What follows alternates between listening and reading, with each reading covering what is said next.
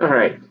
So the first part we discussed a little bit the basics of a parallel circuit, and now what I'm going to do is throw in an example and how to solve for some of the values that we want to obtain in the circuit, such as voltage, current, powers, and total resistance. So let's see. So basically what we have is a parallel circuit. We have R1 and R2. R1 is 100 ohms, R2 is 200 ohms.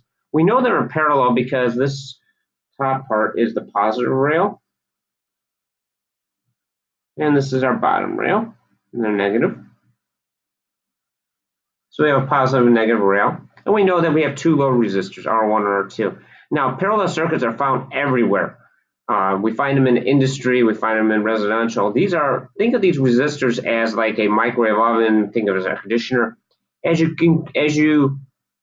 add loads, you're adding current. Well, if you add more current, you're adding more power, you spend more money, right? So that's why we can say that this parallel circuit right here is commonly used in industry such as industrial, commercial, or residential, and these loads could be anything from lights to air conditioners to anything. So in this case, we're just going to say these are standard resistors, R1 and R2, and these are 100 and 200 ohms. We have current that's going to flow into these branches.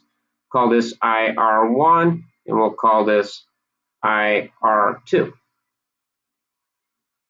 So we know that by some of the facts and laws of parallel circuits that the voltage across VR1 and VR2 are going to be the same. So it's going to be 10 volts. That's why VR1 and VR2 10 volts. Now to get IR1, we just use Ohm's law. Ohm's law states that we take the voltage and the resistance, we take the ratio between those two, or take the division of it, and we have 10 volts over 100 ohms equals 100 mils, and likewise IR2 is similar. So this means that we have 100 mils coming through here and 50 mils coming through here, through this branch here. So the sum of these two branches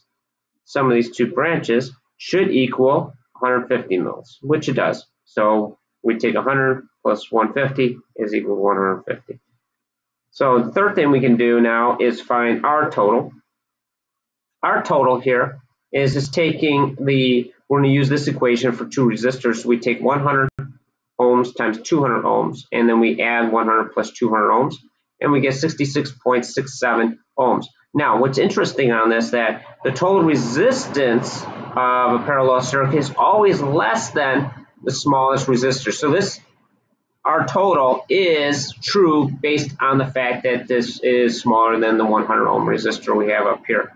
Now, you're probably saying to yourself, is there a way to actually check to see if my current is correct since we add these two? Sure, we can do that. And I'm going to put it up here as a check.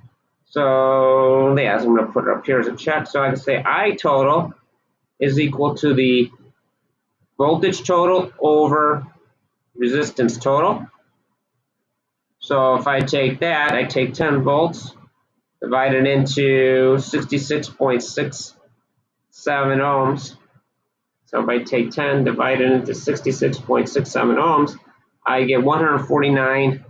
I get about 149.99 milliamps, which is very close to the 150 milliamps. So we know that our total is good. We know that the R total is good here, and we know that the I total we came up here using Kirchhoff's current law is good as well too. Finally, what we want to do is find the power. So power through these resistors here. So first of all, there's a couple of equations you can use. I use V squared over R. So what we're looking for is how much power these loads are going to be. So if I take 10 squared over 100, well, 100 over 100 equals 1 watt. And likewise, PR2 is 10 squared over 200, or 100 over 200 is equal to half a watt. So this means that I need a minimum of 1 watt resistor right here. Probably be a good idea maybe to go a little higher just because we're at that 1 watt range, but still would do it. It'd be a little warm. And this R2 is a half a watt, and I'll probably use a 1 watt resistor on here as well too. The reason for that is the circuit gets older, the current, this resistance may change and the current may go up. There may be some changes, so we want to probably just be on the safe side. You could just go with a half watt resistor and it'll probably do fine. Likewise with the 1 watt resistor right here. So, but if I was building the circuit, I would just be on the safe side and go with the 2 watt and also a 1 watt resistor. So if I add up powers here, P total is equal to PR1 and PR plus PR2. It gives me 1.5 watts of power. Now I could also say that P total is equal to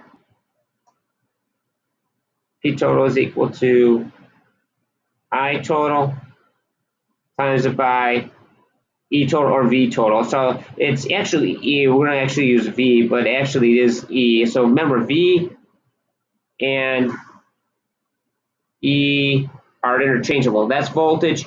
We use E in AC and V in DC quite often. So I'm just going to keep it the way we've been doing things here for a while. So I total is equal to 150 milliamps times it by 10 volts. That gives me 1.5 watts of power because I moved the decimal place over 2 places, 1, 2, 1.5. All right, so if there's any other questions about parallel circuit, please feel free to outreach to me. Thank you.